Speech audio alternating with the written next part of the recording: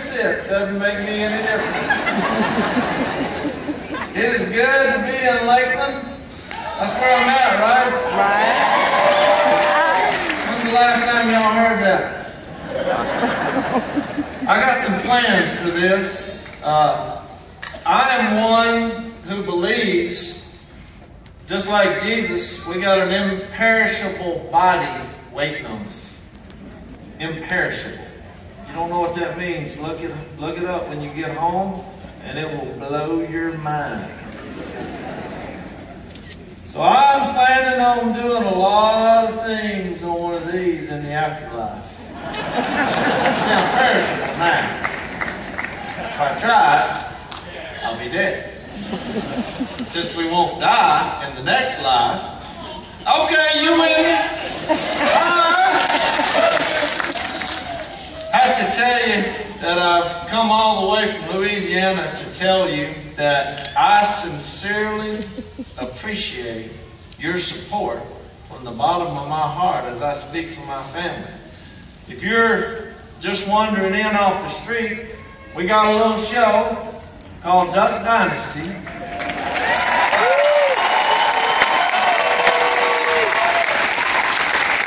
And some of y'all didn't think it was such a weird idea to have a functional family that gather around a table and pray to an almighty living God.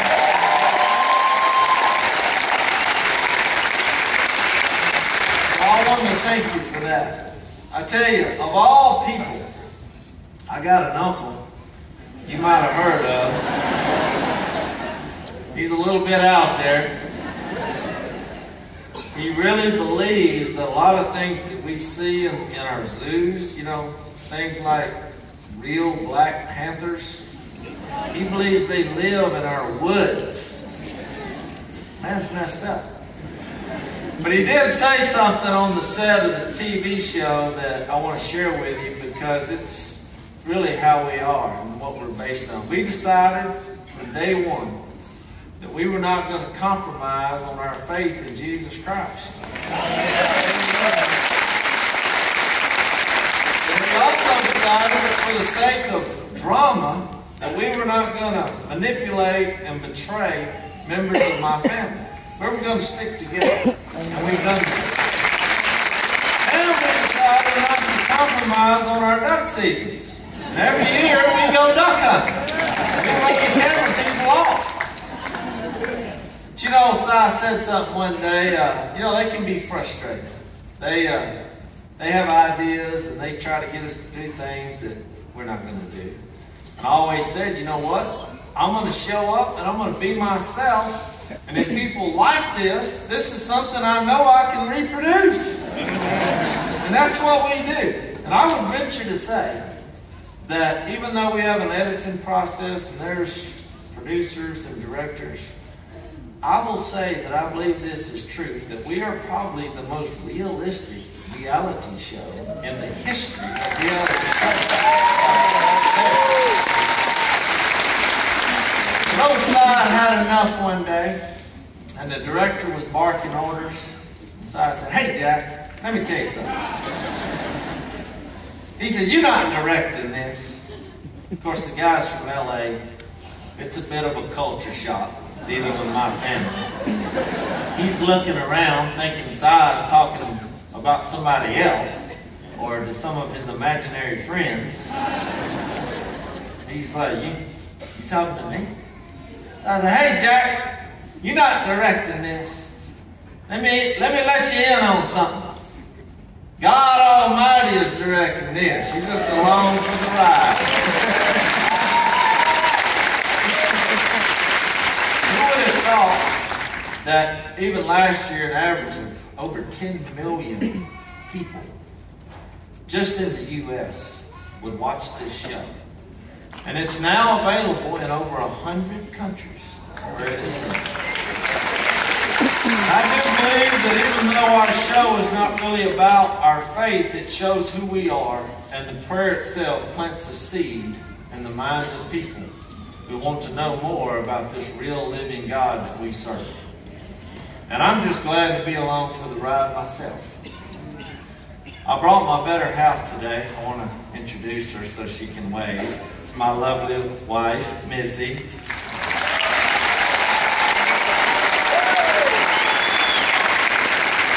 Thank you for saying yes. We've been married over 20 years. She's my best friend, my spiritual partner. And we made a decision while we were dating to remain pure before we got married. And guess what? Our lives were never in danger at any point. We made a spiritual decision that we want to go to heaven and we want to bring as many people with us as possible. That's what I'm doing in Lakeland today. You know, this started, I was in New York of all places. Willie was fixing to have his first meeting with A&E executives. I was going to do a duck call seminar in New Jersey. I was just going to see the Yankees play baseball and blow the duck calls and, you know, talk about duck hunting. And I thought this was just ridiculous that he was going to meet with somebody about actually having a national TV show about our family. I mean, I was not a believer. But anyway, we're standing outside their offices. We're drinking $4 cups of coffee because that's all we can find. And a man walks by and drops some coins in my brother's coffee cup.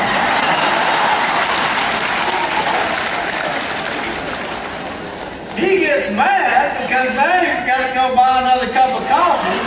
I get tickled about it, and he's like, "Why do you think this is so funny?" I said, "I'll tell you why this is so funny. Because this gentleman walked by at a brisk pace. You know, everybody walks fast in New York. And I said, he quickly figured out that you are way more pathetic looking than I am."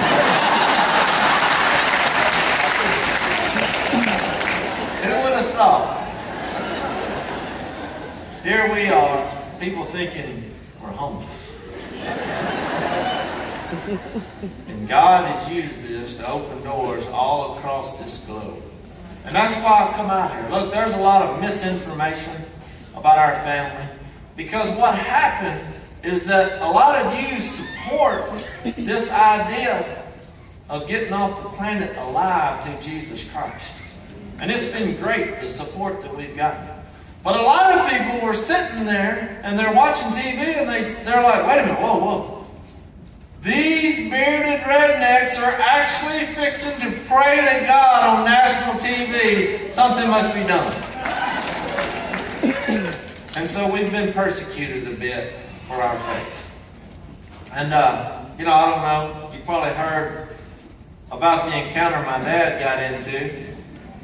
He quoted a verse in an interview. The guy didn't even know it was a Bible verse.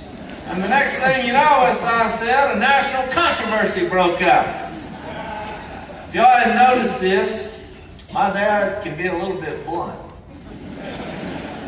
He does not compromise on what God Almighty says. And look, I want to be clear, we're not policemen. We don't go around and stick our noses into people's lives. We go around and we spread the grace of God through Jesus Christ. That's our weapon. The grace of God teaches us to say no. But when we're asked a specific question, we're going to give a biblical, God-sanctioned answer. And we're not going to shrink back from that. We don't compromise on the truth. There are decisions that are made. And we believe that God's way is always the best way. Now, I want to give you a crash course on what we do. These are duck calls or party favorites. You don't duck hunt. They are, you know, the sophisticated title for this is air traffic controllers. Some of you getting this, some of y'all catching on here. What this is good, clean fun. There was a problem in the duck hunting industry when my dad invented duck commander duck calls, and here was the problem. The logic was, if you build a souped-up duck call and you win the duck calling championship, then that qualifies you to make your own duck calls. And that was just kind of the way people did it. Here was the problem with that. If you go to the World Championship Duck Calling Contest in Stuttgart, Arkansas, that's held every year, this is what you're going to hear. People get up, one right after another, and they go.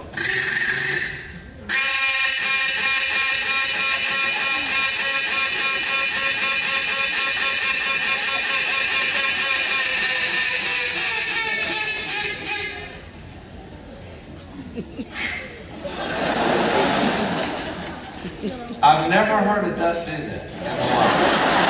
I've been in the woods my entire life, and I've never heard a duck do anything close to that. And these large men who do that, look, some of them will pass out. They'll crown a champion. And my dad said, you know what? I'm going to build something that actually sounds like a duck, a real live duck. People all across the industry said that'll never work. You get to thinking that duck hunters are not real smart here. An actual mallard hen will do three things. She'll do a feed call. You say, now when does she do that? When she's eating. That's why it's called a feed call. Some of you are not duck hunters. I see in your eye. You're lost right now. You're thinking, hey, I'm looking for the next Chick-fil-A. I'm not worried about it. Here's what we did. We get painted pieces of plastic that look like ducks. And then we make these sounds with these duck calls. And the ducks, when they look, they say, hey, there's a party going on down there. So we call them. We'll do quacks, because a mallard hen does that. And we'll do a greeting call. That's, hey, come on down, everything's all right here. When they get close enough, then we shoot them. We clean them, we cook them, and we eat them. We do it every year. It's great. Great for you. No, we were organic before that became cool. We go to Dodge grocery store and we say, okay, yeah, I'm going to take 2 of these and 1 of those. Now, some of you, that bothers you, I know. So I'm going to take this idea and I'm going to take this opportunity to share something with you that you might not have read in this book. And I do believe that this is God-inspired. In Genesis chapter 9, right after Noah and the ark, you remember that story? There was sort of a movie about it this year. So, Genesis 9, from God's point of view, right after the flood, the water goes down, and he says this, and I'm going to quote this for you. He says, he was talking to Noah and his family, he said, the fear and dread of you, humans, will fall upon the beasts of the earth, the birds of the air, the crawlers of the ground, and the fish of the sea. Everything that lives and moves will be food for you. Now, if you can imagine that setting, you can probably imagine the animals going, Back to the text. Just as I gave you the green plants. You say, what's the 5? I just gave you the 5 food groups from God Almighty himself. In case you missed it, he said to Noah and his family, anything that walks, crawls, flies, swims, or grows will be food for you. I get my orders from headquarters. Now look, if you want to, shoot you a duck and put him on the grill, I'm telling you, God said go for it. They'll run or they'll fly. If you just want to eat broccoli and Brussels sprouts, knock yourself out. If you want to watch me eat both, great. But I tell you this, I believe that was the birthplace of hunting. And we, don't get me wrong, we love animals, we have pets. We don't eat them all. But every year, during duck season, it gives us an opportunity that I think carries out God's design. Because look, we're humans. We're not animals. There's a difference.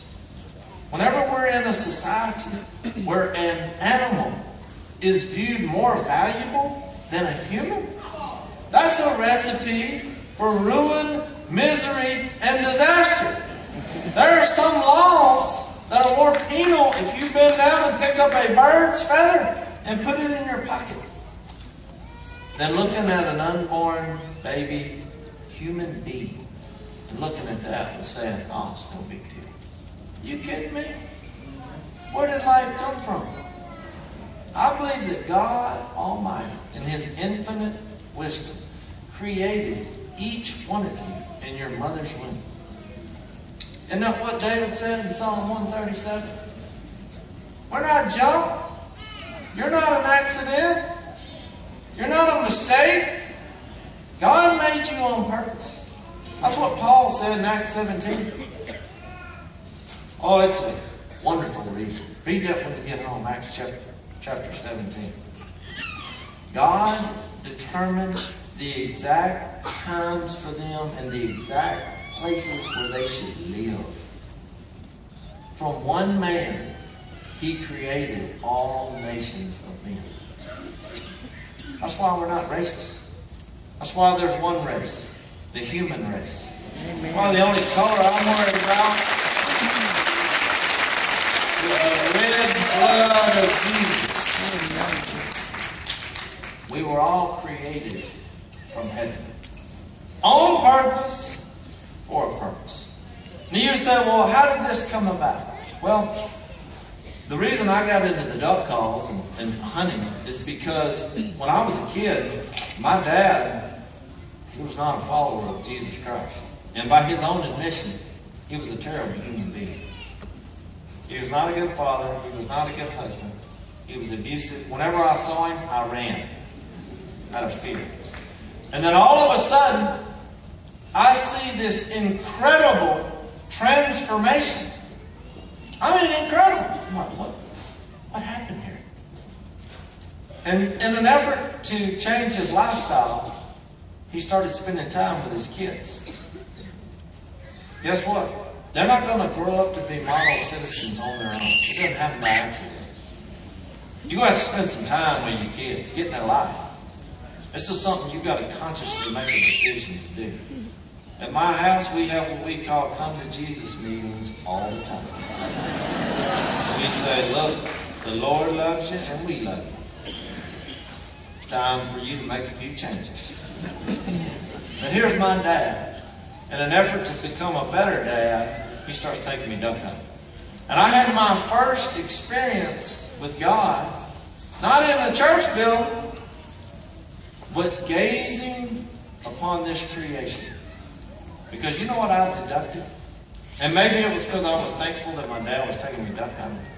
But I deducted, based on the details of creation, that someone, some being, designed this planet.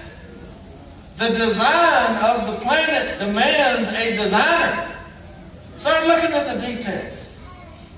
Start looking at it. People say, oh no, Chase, you're talking about this stuff just happened. Yeah, there was two rocks floating around in space, they collided. I'm like, where'd this stuff come from? They're like, don't worry about that right now. The spark hit the mud puddle, bam, life was formed. Well, we were fish, and now we're frying up and eating our ancestors? We jumped out of the mud puddle, we grew a tail, it fell off, human race was formed. No wonder you're so miserable. What's your plan B? The best thing you can hope for is to be dead. That's what you're going on. Look, I'm not going to judge you. I'm not going to dislike you. I'm going to wish you the best of luck because you're going to need it. There's no meaning there. Where's the meaning in life? Where's the afterlife? Where's the hope? Where's the love? Why love? Now, I'm a Romans 1 man. Based on what has been made, all men are without excuse because God's divine nature and eternal power are clearly seen. Look at the details of what's been made. This didn't happen by accident. Just because we didn't see it created doesn't mean we can't ignore God's fingerprints all over it. And even in your life. And so there I was all of a sudden thinking, you know, I need to seek out this God. My dad started growing a beard. I think he was kind of an anti-establishment type fellow. But what we did as we got older is we understood that we were not growing a beard. It was doing that on its own. I get asked that all over where we go. Why are y'all growing the beards? It's doing that on its own. Well, what I do, this is great camouflage. It keeps my face warm. And nobody ever, under any circumstance, tries to mug me.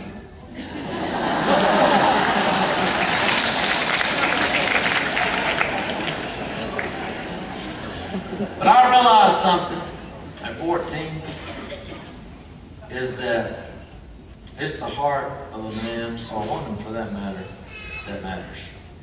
And God changes people from the inside out. And He does it through a message. And the message is proclaimed through Jesus Christ. That's when I stumbled up on this. I thought it was a rule book, perhaps a fairy tale. I came to understand that it is a love letter from God Almighty to mankind, and it is a weapon of mass instruction.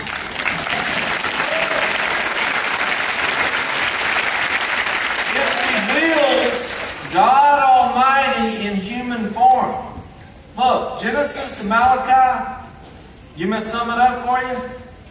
Jesus Christ is coming to earth. Matthew to John, Jesus Christ is here. And you count time by Him whether you believe in Him or not. And Acts to the book of Revelation says, does anybody know? Jesus Christ is coming back to the earth. Don't tell me it's a big book and I can't understand what's going on. We just got it. So who is this Jesus Christ? Now I realize it's hard to follow and trust and have as a relationship, in the best relationship in your life, God Almighty, when you can't see. In His infinite wisdom, He chose for us to follow Him through faith. Hebrews 11:1. Faith is being sure of what we hope for. I want to live forever. And certain of what we do not see. Oh, I believe God is there with all my heart. So it's hard for us to close our eyes and picture God Almighty. And that's why He sent Jesus. Here's God in human form. John 1 says that Jesus, the one and only Son, has made God known. Even though no one has ever seen God. That's what He came for. That's what He's like. Read the book of John. Read Matthew, Mark, Luke. 100% holy. Righteous. No evil. Good. You know, if we were going to have a Savior and a God, doesn't it help that He's 100% righteous and holy and pure? That's who I want to put my faith and trust in. So you say, well, where did the problem start? The problem came when God gave us the ability to choose. That's God-given. And your common sense and your conscience knows right from wrong. I believe that's the evidence of God. So don't believe these people when they say, oh, how do we know that's wrong? And they know. My dad didn't say anything that this whole world didn't already know. You know right from wrong. You can get drunk every day. You can chase this high. You can have immoral sex every day. But deep down, you know right from wrong. And look, it's a dead end. It's a dead end. Where's that going to lead? Well, I'm just going to enjoy life. Well, how come you're so miserable? Where's the meaning? Where's the purpose? The point of Jesus Christ was to come to this earth, lead a perfect life, and die on a cross. For all those times, we said, you know what? I know what my conscience says, but I'm going to do it anyway. The guilt that we experience because of our bad decisions. Hey, I've made bad decisions. I'm a sinner. All of my family, we've been real open about what we've done. You know why? Because we're forgiven. Through the grace of God. That's why Jesus came. When people say, well, I can't believe you're up there sharing about Jesus and your flaws. That's the power of God. That's how He works. So when people say, well, how come you're doing this? That's when I point to Christ. Say, because He gave me a second chance. And guess what? He gave me a third and a fourth one. And that's just today. He loves us. It's the greatest love story ever told. It was God's idea. 3 days after He was dead, a dead man, Jesus Christ, came back to life on the same earth that you're sitting on right now. Did you catch that? He's innocent and He's indestructible. Now, when I heard that at 14, I got up on the edge of my seat because I realized something. I got a problem. At some point, I'm going to die. And I don't know if you've ever considered that up until this moment, but the same thing's going to happen to you. And I've had people that they don't want to think about it. They come up to me and they're like, yeah, James, but I work out. I eat Brussels sprouts and walnuts. I'm like, hey man, you're going to die healthy.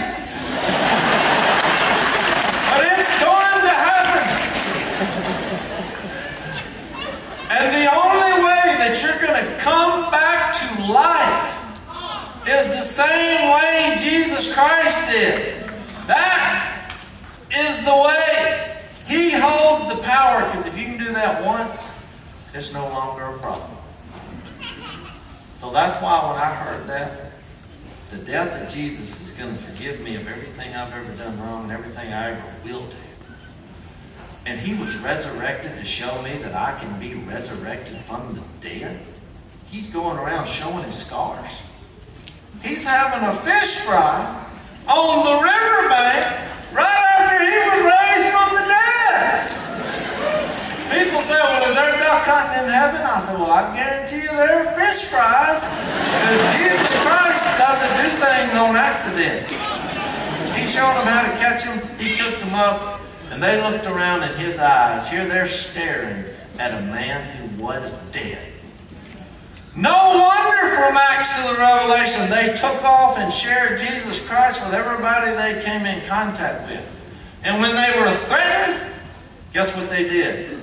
They stuck their head out there and said, you go ahead and cut my head off. I'd rather be beheaded than deny the power of Jesus Christ. You want some evidence?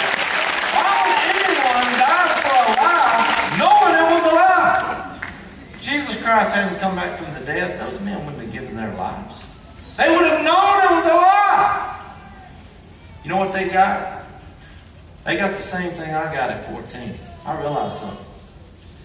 Romans chapter 8.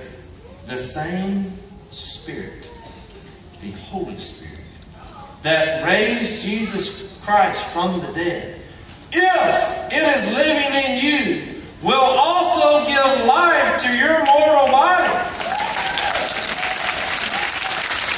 And the fruit of that Spirit is love, joy, peace, patience, kindness, goodness, faithfulness, self-control. You know what's always bothered me is that a lot of people wait for something to happen to make them appreciate life. All of a sudden, look, I prayed yesterday with a woman who heard me speak just like we're doing. We were doing this last night a little bit farther north. She said, I was diagnosed with cancer. They'd given me 7 weeks to live. I'm not religious. Would you pray with me? You just think about what I just said. She's not religious, but you know what? She wants somebody to pray for her. Because that's all we got left. Don't wait till that happens. I just gave you the reason. Jesus Christ's death on the cross and His resurrection. That is the reason we put our faith and trust in God Almighty. It's through Jesus. That's how God called you. That's the gospel. That's the good news. When I heard that at 14, I made a confession that Jesus Christ is Lord. That means I had to deny myself. I was no longer going to wake up and say, okay, it's my life. What am I going to do today? I said, you know what? I'm going to try to be used by God to spread the knowledge of Jesus. And in a divine turn of events, my dad baptized me in the Washita River right out in front of our house, in our yard. And here's this man who I had known the worst of. I had seen him come to Christ. And now he was helping me participate in the death, burial, and resurrection of Jesus Christ. And I realized something right then. That if I'm going to appeal to the forgiveness of God for my sins, then I need to be a forgiver. And I looked my dad in the eyes, and I said, all's forgiven. Let's go to heaven together. And since that moment, I have tried to make the most of every opportunity to spread the knowledge of Jesus Christ. It's not about us. I'm not after fame and fortune. Are you kidding me? I laugh every time I hear that. Because I was just as happy without nothing and having Jesus Christ in my heart, knowing that I'm forgiven, and if I die, I'm going to live forever with the people I love. I'm going to work hard, and if the Lord mercies me, fine. If He doesn't, hey, Jesus didn't even have a place to lay His head. I'm not worried about that stuff. So here we are, we come to you. Some of you need to do some soul searching. You know what I mean? We get easily distracted on this earth. I'm here to tell you, I'm not a preacher. I'm not trying to uphold some agenda. I'm a believer.